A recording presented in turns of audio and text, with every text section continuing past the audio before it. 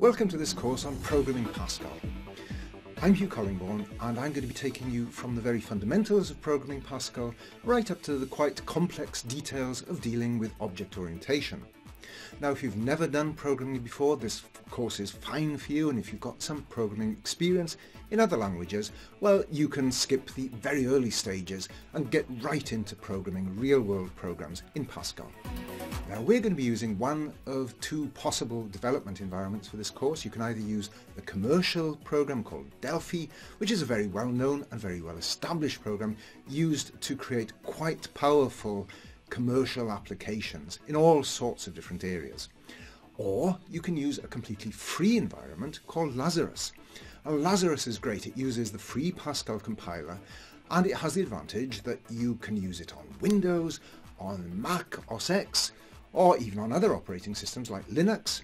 And when you've written your program, you can transfer it to another operating system, recompile it, and you can have, for example, the same program running on Windows and on the Macintosh. Now, my background in Pascal, I go back further than I really like to remember. I started programming Pascal way back in the 1980s in an early version of Pascal for the PC called Turbo Pascal.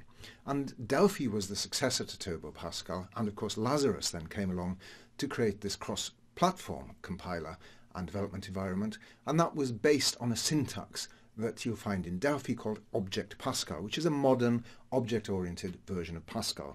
Now, I've written for, this is a magazine I used to write for PC Plus in the UK, and I wrote about Delphi for over 10 years. This is a column I used to write called Delphi Workshop, and that appeared every month for, as I say, for over 10 years, and so I've got a long history of programming in Object Pascal. The great thing about Delphi or Lazarus is that these are visual programming languages. You can just click a button on a toolbar, drop it onto a form, design your user interface, click the button again, double click it to go into the code editor, write your code, debug it to find any problems, compile it, that means to translate your source code into machine code that can be run efficiently by your operating system, by your hardware, and you're ready to run applications. So it's a nice, friendly, programmer-friendly language and environment for creating applications. This is a multimedia course. Of course, the videos are quite central, and you'll spend a lot of time watching the videos in which I'll explain the techniques that you use to accomplish certain programming tasks, and I'll also explain the background details, the technical details of how object-oriented programming works in Object Pascal. But don't ignore the ebook that comes with it. The Little Book of Pascal is quite a complex tutorial text which is divided into 10 chapters that match the 10 sections of the video tutorials, and these will go into, in some cases, quite a bit more detail. So it'll explain things such as object orientation, file I/O, types, variables. All the subjects that I describe in the videos are also dealt with in the text, so be sure to use the text along with the videos. Read the text, watch the videos. If you're uncertain of some aspect described in the videos, go back to the text. And of course, the third element of this course, and in my view the most important element, is the source code archive. Download the source code archive. You'll find in that there are 3 subdirectories, one of which contains the source for Delphi. Delphi is a commercial IDE for Windows, one of which contains the same source for Lazarus for Windows.